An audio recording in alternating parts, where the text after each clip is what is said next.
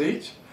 And speakers, we got 2 speakers. We got Dr. Jason Evans from Stetson University in DeLand, Florida.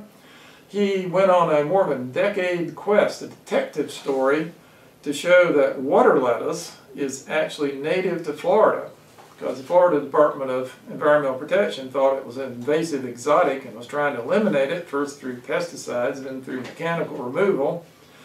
But it turns out it's not only native, it was seen by early travelers as early as the 1770s, but its spores have been found in archaeological deposits 10,000 years old. Wow. Now, is that floating plant Yep. that it looks like a lettuce plant Yep. that they will sprout off and make their own little root systems between each other, right? Right.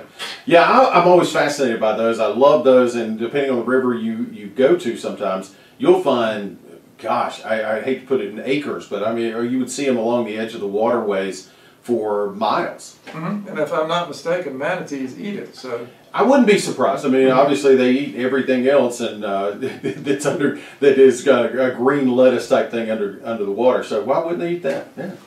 So he's gonna talk about that, and William Bartram saw it in the Suwannee River and the St. Johns River back in the 1770s. So amongst other detections.